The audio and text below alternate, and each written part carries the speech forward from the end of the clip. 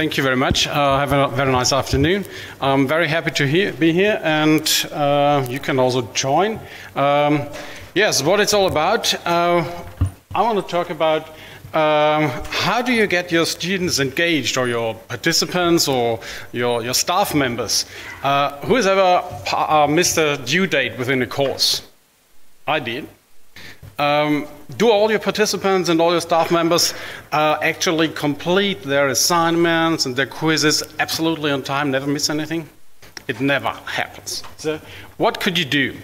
I just set up a big green one it is. So what can you do? I just set up a really bad course, so I don't intend that you build courses like this. So it's just basic material in there. There's an e-assessment. Participants have to take a quiz. There's notifications in there. What you could do is you just put the students in there, and now and again you check who is finished and send a notification. But how does it work in an environment where there are multiple students coming in at different times, or as we had before in workplace, where you've got employees, you've got onboarding, you've got different participants coming in at different times, and it gets tricky. Therefore, we developed a plugin that's called Didactic Reminder. So when you've got different participants coming in at different times, you can't really set a fixed due date. You start to get relative dates, like you would like to have someone to complete the course within the first 21 days. So what can you do? This didactic reminder is an activity you can just add to your course, and at the very course level you can add specific tasks. Like you can send a welcome message right after the student has been enrolled into the course. It doesn't matter how he gets enrolled. Self-enrollment, some magic attachment to your campus management system, or in Moodle Workplace with dynamic rules. Once the student gets enrolled, he gets a welcome message. Then there could be a first reminder after 14 days after his very specific enrollment with a specific message sent to him. The second reminder at 21 days, or a specific reminder to a specific group, or something positive. If he or she completes the course, you can say, yay, you completed the course in time, well done. Yeah, you can continue with the next course. So it's not just a reminder tool, but it's also a tool for student engagement where you have positive messages in there. How does it work? The first part is you select on to whom to send the message. You can either select enrollment to the course, you can select inactive participants enrolled into the course, you can select the criteria who has already completed the course or has not yet completed the course, you can set conditions on activities, or you can set conditions on course completion and activities. So it can become pretty tricky. You can also select target groups within your course, so you can send only some messages to group A or some messages to group B. And then you select when to send. So the condition, this can either be fixed dates, which is quite straightforward and easy, or you can make dates based on specific conditions, like if the enrollment has been done, send 5 minutes later, or if the student has not passed quiz 1 within 21 days, send this message. Next part is to create a message. It's just like the normal messaging system. You can write any text. You have placeholders, dynamic placeholders, to put in course-specific and user-specific content. And once the message is placed, it will be sent out via Moodle messaging system, either as a pop-up message, come up as a Moodle message on the Moodle app, or via email or whatever messaging channels you have set up. Same holds true for reports, because there's not only the student who needs to be reminded, there's also members of your staff who are in charge for this course, for example. So you can select roles within the course, you can select specific emails, and you've got a template again. This template will be sent to the specific roles, informing about messages that have been sent out. There's also an overview of what has been said. You can activate and deactivate tasks. You can add them. You can also see a history on what has been sent and when it has been sent. And it's straight available for all currently supported Moodle versions. So the key features is set up per course. It's smart. It's automatic. You can select multiple tasks within your course. It's flexible, so you can select who to send and when to send. There are placeholders to create efficient messages with direct information on what the next step is supposed to be. You can send reports, you can have conditions and filters, and you can have relative dates for sending. So it's available, more information is available on our website. You can just click on this QR code and get all the information there. And you can also scan the code in the middle. These are my personal vCard contacts. Just give me a call. After the talk we have a couple of questions, and afterwards I'll be outside, so feel free to contact me directly to get more information. Thanks very much and enjoy the day. Hello, my name is Caroline, and this is my boss, Rune. As you just witnessed, he didn't want the stage, so I get the stage. We're a vocational school, so we train all kinds of like chefs and carpenters and stuff. We have around these 6,000 students coming through per year. In our vocational department, we have different departments. We started our Moodle journey in 2018, and we really got around to it in 2020, before the pandemic though. And we worked with a goal that says 2024, all of our entry courses have to have what we call a learning package. A learning package is essentially just a set of courses like most of you probably have in your schools. The thing we want to talk about is how we do it differently, how we make that course content, because we don't leave it to the teachers. Will you click? Thank you. Green one. Green one. No? Nope, that big green one. Thank you. We work in a triangle. My title is Digitalization Consultant, which is a little bit broader, but my essential role is as a Moodle admin. My boss will tell you about that later. We have two other corners of our triangle. The teachers are our essential ones. Because these teachers are not educated as teachers, they are subject matter experts. They are a very good plumber who wants to teach. They come into our school, we hire them, and then we try to teach them how to be teachers and didactics and pedagogy and everything. But we don't want to burden them with the extra of having to learn to also create digital learning. So that's what we have the development department for. The development department is 13 to 15 colleagues who have a higher education in either e-didactic learning design or graphic design, user experience, and all of these. And so whenever we decide, okay, now the carpenters, they need a learning package, the development department, they go out, they talk to the teacher team, they ask them, how do you train? What would you like to do? Is there any differences in how you do it now and what do you want to do in the future? And they ask all these questions, and then they go back and they start to set up a structure. In Moodle, they figure out where do we want an assignment, where do we want a quiz, and all these things. And they do a lot of back and forth with the teachers, and they develop this package that is essentially then delivered to the teacher, and the teacher just has to know what's in it. They have to tell what should be different, and they need to be the ones that tell us now we need an update and all these things, but they don't need to know how to set up an assignment in Moodle. They only need to know how to look at the student's submission and how to grade it and so on. And then there's the last corner. Yeah, I think it's the best way that you don't present your stuff. So to do this, we then have the Moodle admin, so they will take away the technical barriers together with our Moodle partner, so they can concentrate on what they're there for, to do the education that we want. So Caroline is responsible of doing the daily support for the teachers, doing the challenge when they come with a dream of doing a certain assignment or a certain way of structurizing the digital learning path. She can challenge that, what is capable in Moodle, and find the solution. And the same with then the development team is also looking into a new way of learning and adapting that. So this is a cooperation between those three departments.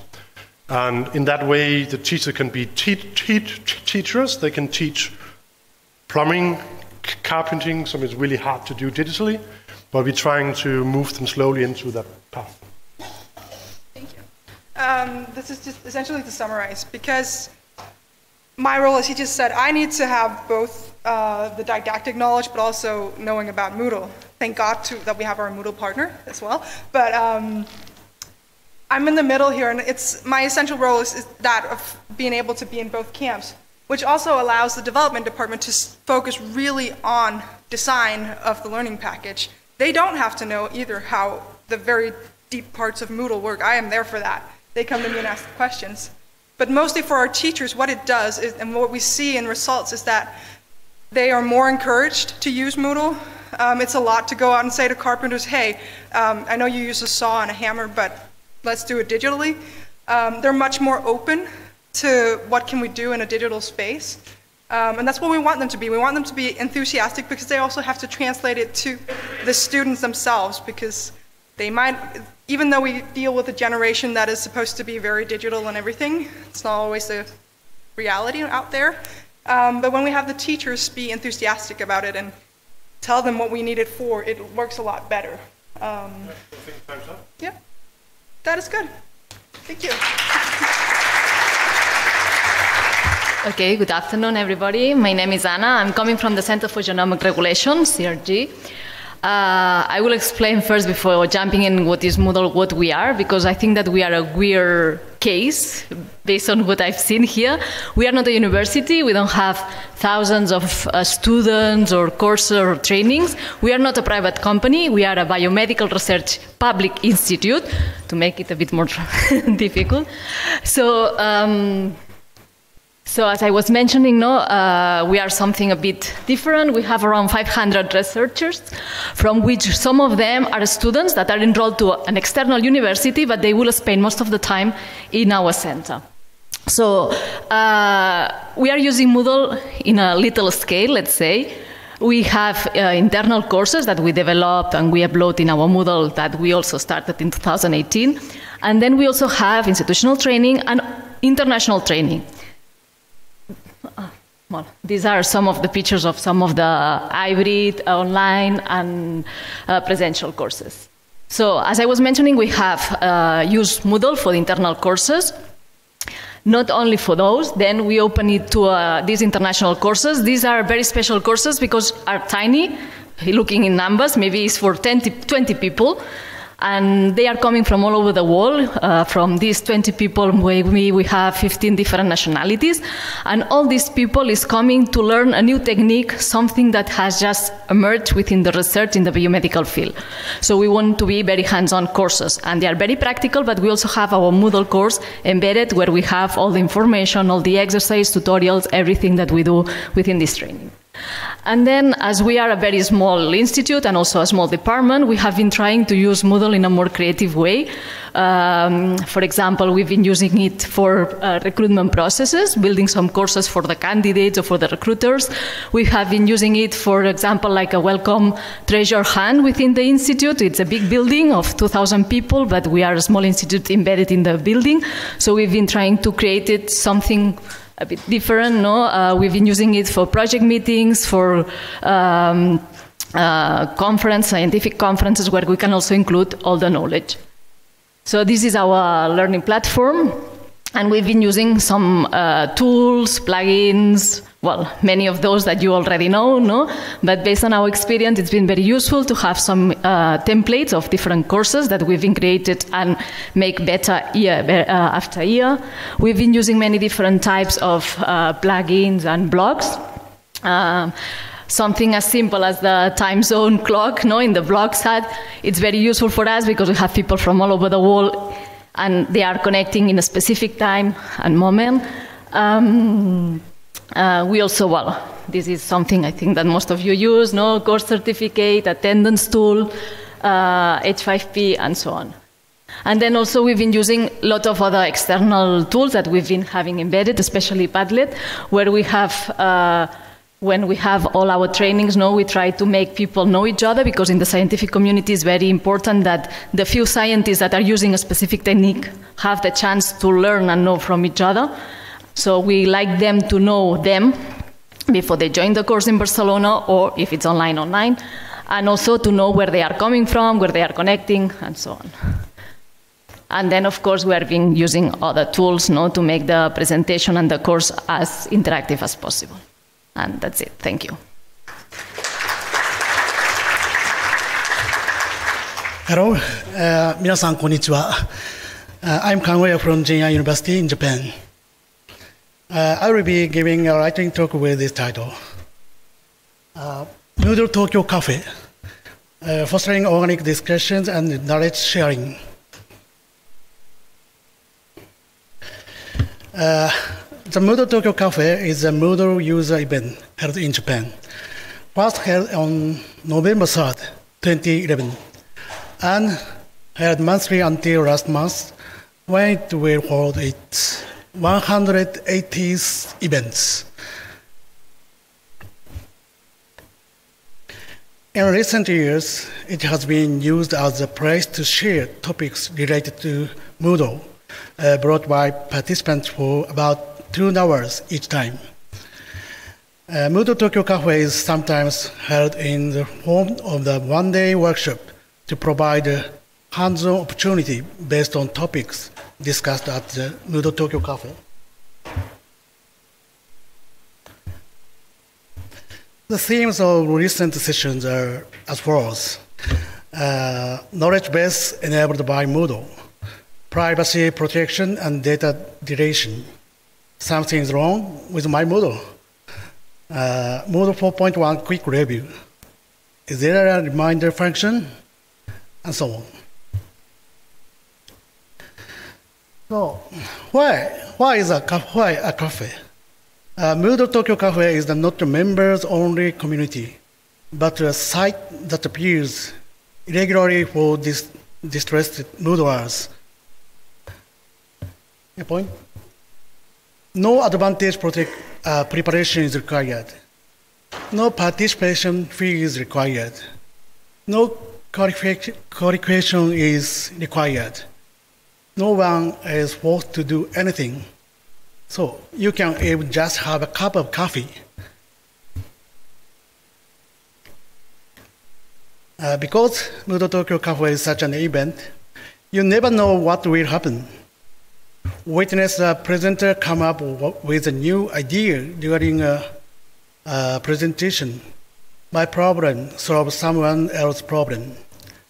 A business between participants is formed on the spot. Yes, organic discussions of inspiration and improvisation in an open forum.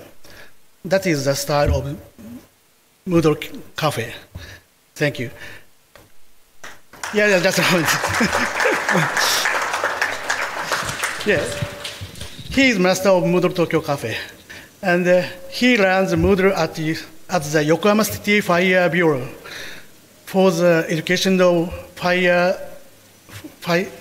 firefighters. Yeah. The Moodle Tokyo Cafe 12th anniversary event will be held in Tokyo on November 3rd, 2033. The event is free of charge and open to everyone without prior registration. If you have time, please come and join us. Thank you. ありがとうございました。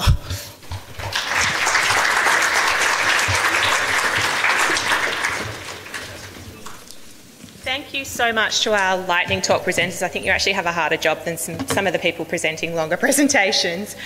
We do have some time for questions, so if anyone has any questions, Anna, can I ask you to jump up and we'll flick between the presenters and any questions? Is there anyone wanting to chat with any of the presenters? Is it on?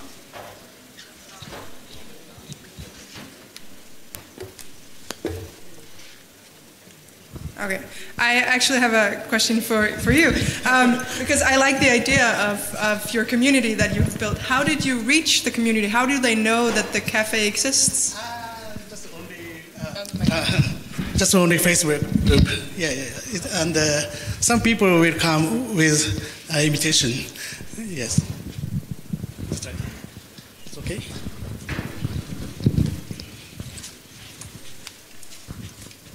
Well, this one's for Caroline and New Zealand in general. Who is on the development team? Like, is it like a graphic designer? Do you have a video producer? Who's what kind of skills are on your development team? We have they're always changing a little bit, but they currently have, I think, 13 members on the team. They have a user experience background. They all have academic background of some sort. Most of them have some sort of learning design background, but they also try.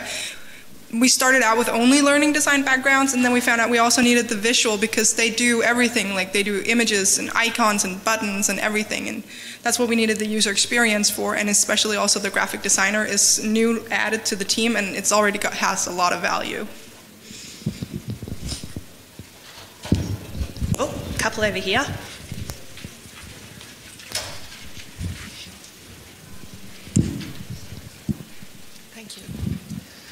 It's for the Moodle Cafe. In what kind of organization does this community take place? Thank you. Repeat, please. What? Yeah. In what organization? What kind of organization does this Moodle Cafe take place? So many organizations. Someone is a professor. Someone is just staff of firefighters, and someone is a company director, and so many. Are they private companies or administration too? Yeah, yes, they will come. Yes. Thank you. That's right. Okay, sorry. Another one over here. I thought I saw someone else's hand up. Hi, my question is for Andreas. Hello. Hi. So, and this is quite specific, but is it possible to use the Smart Reminders plugin for recompletion of like courses, like say after a certain period of completion? No. To be straight, it's not. It's just meant for sending messages and doing reminders. The purpose of this plugin is to have one course, just as a simple Moodle course. And if you want to retake this course, you have to take either some other plugins to reset the course, or duplicate the course, or use Moodle Workplace or whatever. It's not doing anything to the course. Anybody else? One more. Oh. Also about the smart reminders, the message that are sent to the students can be translated to multiple languages, like to be sent to the language that the user is using? Currently not. You have to just put in the text. In the long run, we could actually do something like templating, where you have got templates, and these templates could have translations, or you could have standard things. But at the very moment, you are limited to doing it just the text you put in. But doing groups, maybe groups of people with a certain language, could be a workaround for now. But can you create like multiple notifications for the same course with the same rule? Absolutely. Yes? Yes. Okay.